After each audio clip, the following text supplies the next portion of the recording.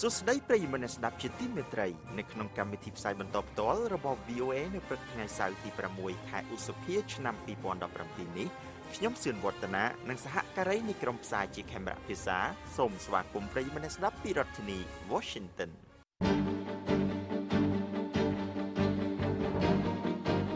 ជាកិច្ចចាប់ផ្ដើមលោកជឹងប៉ូជីននឹងជួនដើមរឿងព័ត៌មានសំខាន់នៅព្រឹកនេះ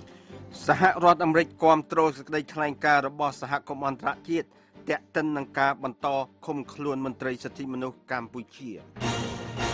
ទាហានពិសេស Navy SEAL របស់សហរដ្ឋអាមេរិកម្នាក់បានស្លាប់នៅក្នុងប្រទេសសូម៉ាលីប្រទេសរុស្ស៊ីថាមិនមានយន្តហោះក្រុមចម្រុះដឹកនាំដោយសហរដ្ឋអាមេរិកអនុញ្ញាតឲ្យហោះក្នុងតំបន់បន្ថយភាពតានតឹងនៅក្នុងប្រទេសសេរីទេ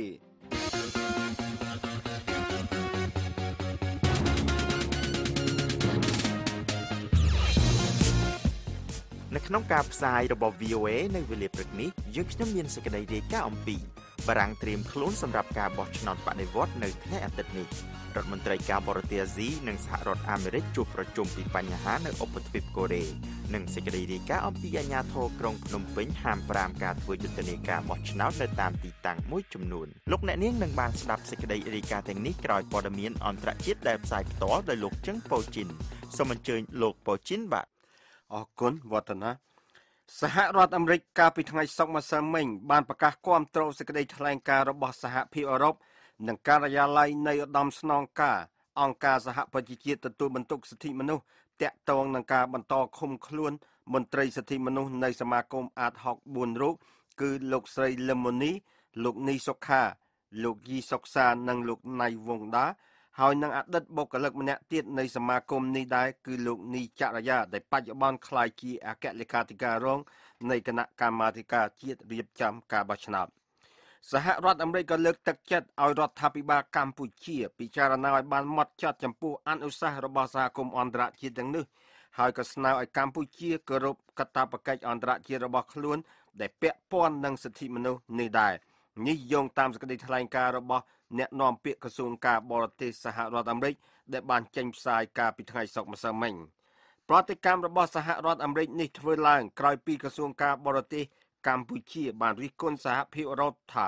បានជៀសចេញកិច្ចការផ្ទៃក្នុងរបស់កម្ពុជាដោយសារសហភាពអឺរ៉ុបកាលពីថ្ងៃពហុបានចេញសេចក្តីថ្លែងការណ៍មួយរិះគន់ការបន្តឃុំខ្លួននៅក្នុងពន្ធនាគារ6ខែបន្ថែមទៀតដល់មន្ត្រីសិទ្ធិមនុស្សទាំង4រូបរបស់អង្គការអាតហុកនិងមន្ត្រីរបស់គណៈកម្មាធិការជាតិរៀបចំការបោះឆ្នោតមួយរូបនោះបន្ទាប់ពីអ្នកទាំង5បានជាប់ឃុំដោយគ្មានការជំនុំជម្រះក្តីអស់រយៈពេល1ឆ្នាំមកហើយនៅក្នុងសេចក្តីថ្លែងការណ៍នោះសហភាពអឺរ៉ុបបានដកស្រង់ពីការលើកឡើងរបស់ក្រុមការងាររបស់អង្គការសហប្រជាជាតិស្តីពីការឃុំខ្លួនតាមអំពើចិត្តដែលបានចាត់ទុកការឃុំខ្លួនអ្នកទាំង5ថាជាការធ្វើឡើងតាមអំពើចិត្តនិងបានអំពាវនាវឲ្យមានការដោះលែងពួកគេជាបន្ទាន់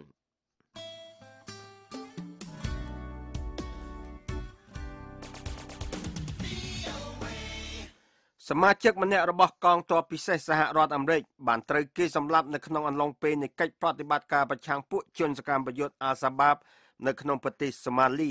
ដែលជាទាហានពិសេសទី1ដែលបានស្លាប់នៅក្នុងប្រទេសដែលហែកហួរដោយសារសង្គ្រាមចាប់តាំងពីការប្រយុទ្ធដល់ប្រឡាយនៅឆ្នាំ1993ដែលបានលើកទឹកចិត្តឲ្យមានការផលិតខ្សែភាពយន្តមួយដែលហៅថាការធ្លាក់ឧទ្ធម្ភាគចក្រ Black Hawk មន្ត្រីយោធាសហរដ្ឋអាមេរិកម្នាក់បានប្រាប់ VOA ថាទាហាន Navy SEAL នោះបានស្លាប់ដោយសារការបាញ់រះកាំភ្លើងតូចនៅជិតតំបន់ Barrier នៃប្រទេសសូម៉ាលីដែលស្ថិតនៅចម្ងាយ65គីឡូម៉ែត្រភាគខាងលិចរដ្ឋធានី Mogadishu ទាហានពិសេស Navy SEAL យ៉ាងហោចណាស់ក៏2នាក់ទៀតដែរហើយនឹងអ្នកបកប្រែម្នាក់បានរងរបួសនៅក្នុងការវាយប្រហារនេះតាមការបញ្ជាក់របស់មន្ត្រីរូបនោះទីបញ្ជាការសហរដ្ឋអាមេរិកនៅទ្វីបអាហ្វ្រិកដែលត្រួតត្រាកិច្ចប្រតិបត្តិការយោធាសហរដ្ឋអាមេរិកនៅទ្វីបនោះបានប្រាប់ឲ្យដឹងថាកងទ័ពសហរដ្ឋអាមេរិកបានទទួលរងការវាយប្រហារក្នុងអំឡុងពេលនៃបេសកកម្មផ្ដល់ការប្រឹក្សានិងជំនួយជាមួយសមាជិកកងទ័ពជាតិសូម៉ាលីមន្ត្រីជាន់ខ្ពស់ម្នាក់នៅក្នុងតំបន់ Lower Shabelle នៃប្រទេសសូម៉ាលីនិយាយថាទាហានទាំងអស់នោះបានវាយឆ្មក់អគារមួយកន្លែងដែលជាកន្លែង Abdalus ដែលជាស្ថានីយ៍វិទ្យុផ្លូវការរបស់ក្រុម Al-Shabaab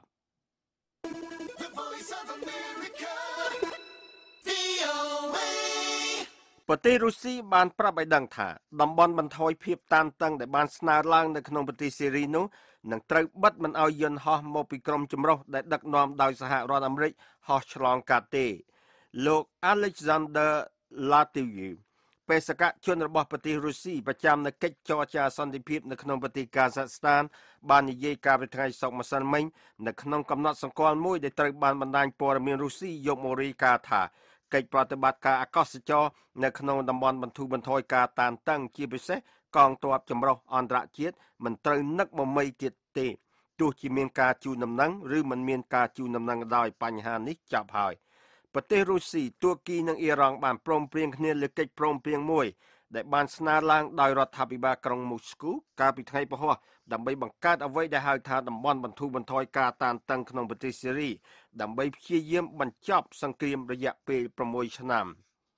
ពួកអ្នកតំណាងប្រទេស3ដែលធានាការឈប់បាញ់គ្នានៅក្នុងប្រទេសសេរីបានចុះហត្ថលេខាលើអនុសារណៈមួយដែលចូលជាធរមាននៅពេលបញ្ចប់ការចរចាសន្តិភាពនៅក្នុងរដ្ឋធានីអាស្តាណានៃប្រទេសកាហ្សាក់ស្ថាននៅក្នុងកិច្ចផ្ដួចផ្ដើមថ្មីមួយដែលពួកមេដឹកនាំនៃប្រទេសចំនួន7ក្នុងតំបន់អាស៊ីខាងត្បូងបានសរសើរថាជាការលើកស្ទួយកិច្ចសហប្រតិបត្តិការនោះប្រទេសឥណ្ឌាបានបាញ់បង្ហោះផ្កាយរណបសម្រាប់តំបន់អាស៊ីខាងត្បូងកាលពីថ្ងៃសុក្រម្សិលមិញដើម្បីផ្ដល់សេវាកម្មគមនាគមន៍ដល់ប្រទេសជិតខាងរបស់ខ្លួនវិស័យការទូតអវកាសដោយប្រទេសឥណ្ឌាដែលមានកម្មវិធីអវកាសជឿនលឿនដែលមានគោលបំណងស្ថាបនាចំណងតាក់ទងឲ្យកាន់តែខ្លាំងឡើងនៅក្នុងតំបន់នោះដែលនៅទីនោះប្រទេសចិនកំពុងបង្កើនឥទ្ធិពលកាន់តែខ្លាំងឡើង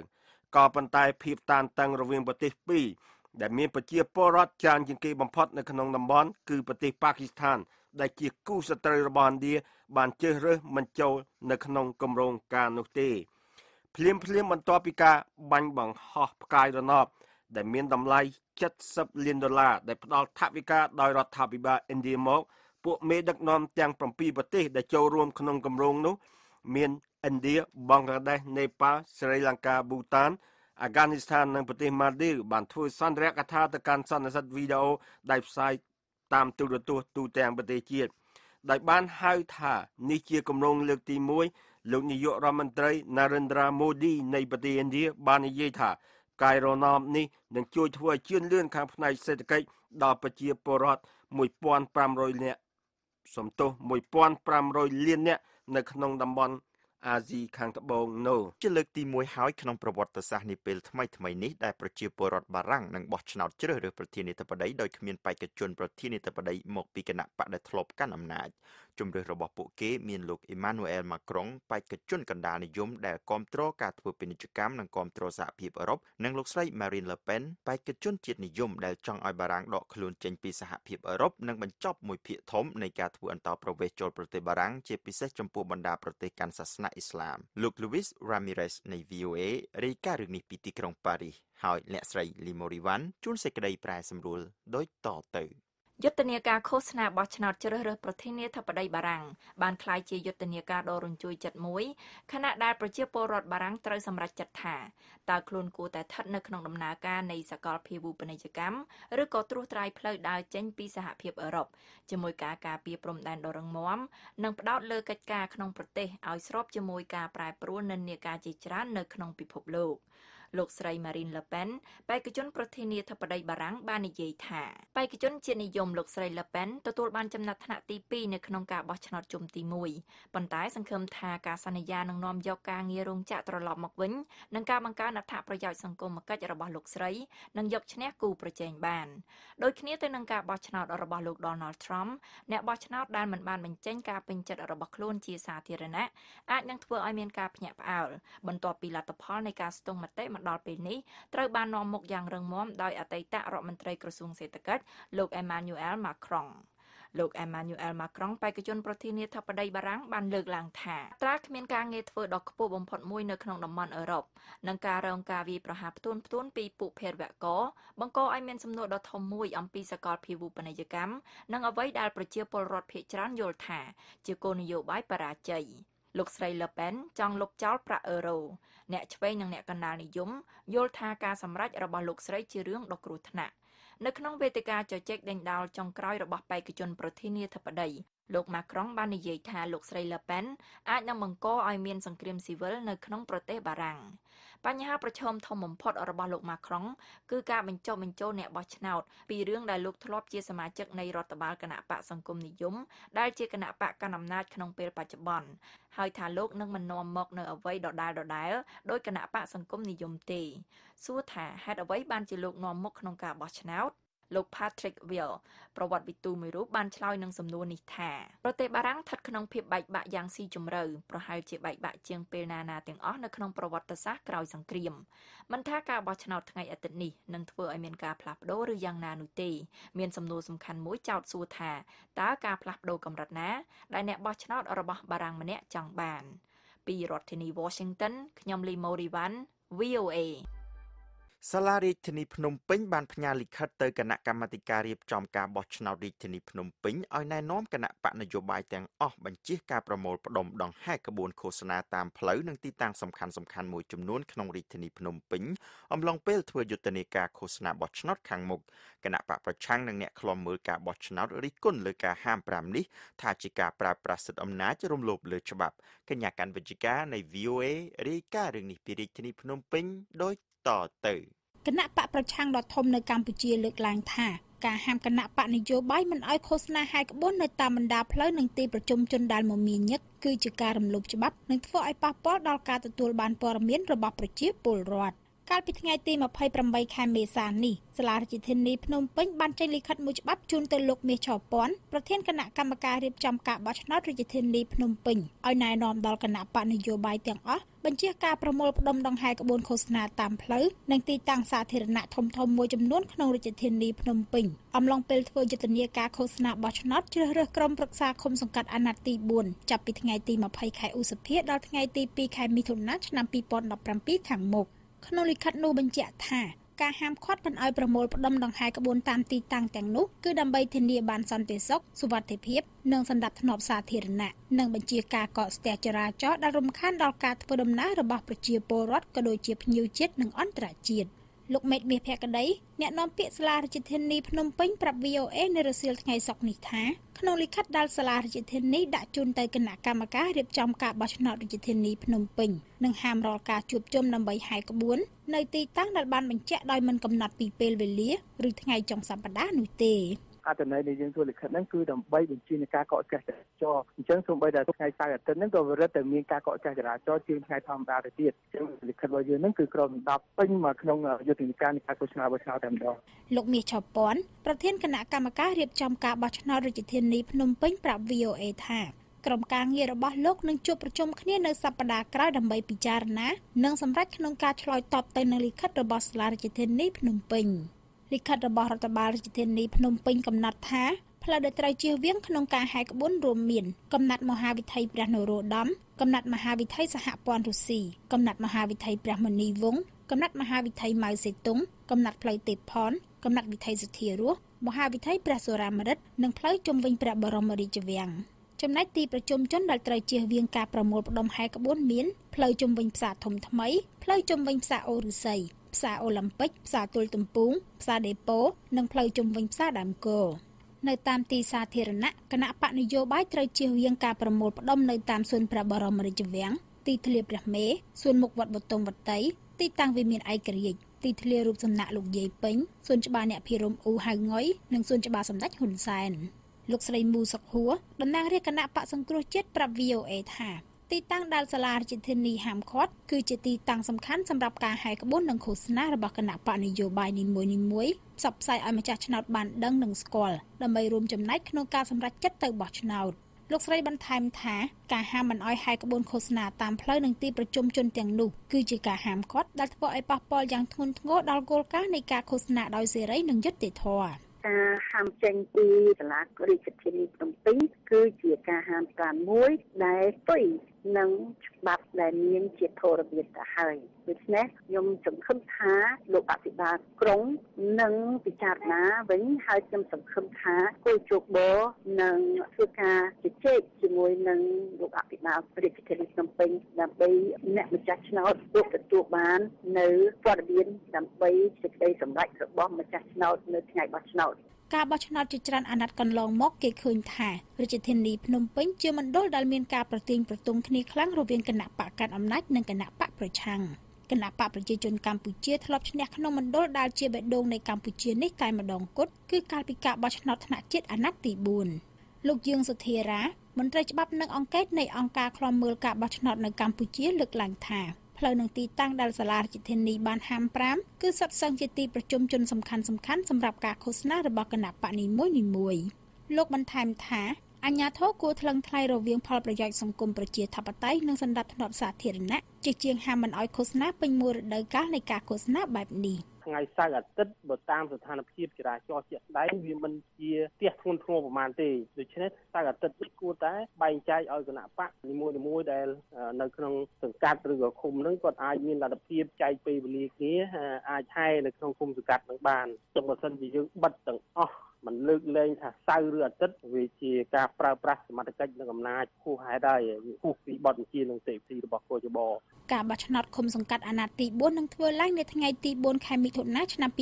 2017ដោយមានគណៈបកនយោបាយចំនួន12បានចូលឈ្មោះច្បាប់បោះឆ្នោតឃុំសង្កាត់និងច្បាប់បោះឆ្នោតជ្រើសរើសតំណាងរាស្ត្របានកំណត់ឲ្យគណៈបកនយោបាយមួយហែកក្បួនឃោសនាតែ2ដងប៉ុណ្ណោះក្នុងយុទ្ធនាការឃោសនាបោះឆ្នោតរយៈពេល14ថ្ងៃគឺនៅថ្ងៃបើកយុទ្ធនាការឃោសនានិងនៅថ្ងៃបិទយុទ្ធនាការឃោសនាបោះឆ្នោតរីកាពីរាជធានីភ្នំពេញនាងខ្ញុំកាន់វិជ្ជការ VOA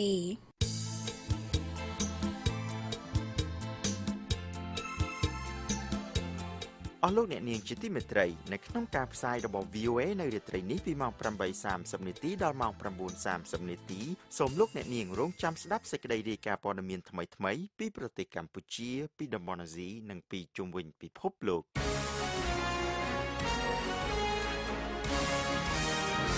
តទៅទៀតនេះលោកចឹងប៉ូជីននឹងជួនព័ត៌មានអន្តរជាតិបញ្ចប់សូមអញ្ជើញលោកប៉ូជីនបាទអរគុណវឌ្ឍនាការប្រមាញ់ឥតគ្រឿងទប់នៅទូទាំងទ្វីបអាហ្វ្រិកបានធ្វើឲ្យសត្វដំរីរមាសនិងសត្វព្រៃជិតផុតពូជផ្សេងៗទៀតស្ទើរតែវិនាសពីទ្វីបនោះទោះជាយ៉ាងណាក៏ដោយមានធនធានដែលមិនទាន់ប្រើដែលអាចជួយបង្ក្រាបអ្នកប្រព្រឹត្តឧក្រិដ្ឋកម្មទាំងនោះគឺកម្មវិធីលុបបំបាត់អ្នកសម្លាប់សត្វព្រៃខុសច្បាប់កម្មវិធីនេះជាកិច្ចផ្ដួចផ្ដើមដោយមជ្ឈមណ្ឌលការលុបបំបាត់អ្នកសម្លាប់សត្វព្រៃខុសច្បាប់នៅរដ្ឋធានី Washington ដែលអនុញ្ញាតឲ្យអ្នកឃើញហេតុការណ៍ផ្ទាល់នឹងភ្នែករាយការណ៍ពីឧក្រិដ្ឋកម្មសម្លាប់សត្វព្រៃលើបណ្ដាញប្រព័ន្ធអ៊ីនធឺណិតដោយមិនប្រាប់ឈ្មោះប្រសិនបើពួកគេជ្រើសរើសធ្វើដូច្នេះឧក្រិដ្ឋកម្មដែលអាចរាយការណ៍បានរួមមានការសម្លាប់និងការជួញដូរសត្វព្រៃខុសច្បាប់ការបំផ្លាញព្រៃឈើតំបន់ត្រូពិកហើយនិងការចាប់សត្វផ្សោតខុសច្បាប់ផងកម្មវិធីអន្តរជាតិនេះផ្ដល់រង្វាន់ជាប្រាក់ដល់អ្នកដែលរាយការណ៍ពីឧក្រិដ្ឋកម្មទាំងនេះប្រសិនបើរឿងក្តីនោះបានទទួលជោគជ័យយន្តហោះដឹកអ្នកដំណើរលើកដំបូងធ្វើឡើងនៅប្រទេសចិនបានចាប់ផ្ដើមហោះហើរលើកដំបូងយន្តហោះធុន C919 ដែលមានពណ៌ឆ្នោតសជាមួយបៃតងនិងពណ៌ខៀវបានហោះចេញពីចំណតយន្តហោះអន្តរជាតិភូដងកាលពីថ្ងៃសុក្រម្សិលមិញនៅពេលដែលពួកអ៊ីស្រាអែលជនជាន់ខ្ពស់ឈរមើលទូរទស្សន៍រដ្ឋបានរាយការណ៍ថាយន្តហោះនោះត្រូវសាកល្បងហោះហើរក្នុងរយៈកម្ពស់ 3000 ម៉ែត្រដែលមានល្បឿន 300 គីឡូម៉ែត្រក្នុង1ម៉ោងចិនកំពុងស្វាស្វែងរកការកាត់បន្ថយការពឹងផ្អែកលើយន្តហោះធុន737របស់ក្រុមហ៊ុន Boeing ដែលធ្វើនៅក្នុងសហរដ្ឋអាមេរិកនិងក្រុមហ៊ុន Airbus A320 ធ្វើនៅសហភាពអឺរ៉ុប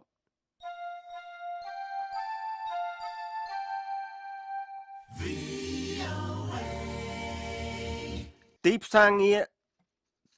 រការងាររបស់សហរដ្ឋអាមេរិកបានងើបឡើងវិញកាលពីខែមេសាដោយនាយកជក់បានបន្ថែមការងារ 211,000 ការងារហើយអត្រាគ្មានការងារធ្វើបានធ្លាក់មកត្រឹម 4 កណ្ដកសញ្ញា 4% ដែលទាបបំផុតនៅក្នុងរយៈពេល10ឆ្នាំនេះលោកប្រធានាធិបតីសហរដ្ឋអាមេរិក Donald Trump បានចុះហត្ថលេខាលើសេចក្តីព្រាងច្បាប់ចំណាយដែលមានទឹកប្រាក់$1 លាន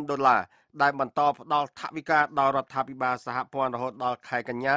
ហើយនឹងបញ្ជាការបិទទ្វាររដ្ឋាភិបាលអស់រយៈពេល4ឆ្នាំ6ខែហើយបន្ទាប់ពីការចាប់រំលោភខ្សែសន្តិវៈដ៏ព្រៃផ្សៃទៅលើស្ត្រីអាយុ23ឆ្នាំម្នាក់ដែលក្រុមជនឥណ្ឌាមកតុលាការកំពូលនៃប្រទេសឥណ្ឌាបានរក្សាទោសប្រហារជីវិត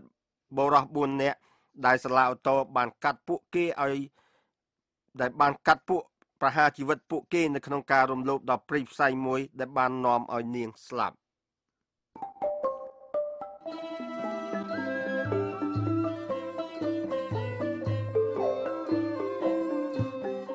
កម្មវិធីផ្សាយរបស់ VOA នៅវេលាព្រឹកនេះចប់តែប៉ុណ្ណេះក៏ប៉ុន្តែលោកអ្នកអាចស្ដាប់ឬអានព័ត៌មានរបស់ VOA ឡើងវិញបានតាមគេហទំព័រដែលមានអាសយដ្ឋាន khmer.voanews.com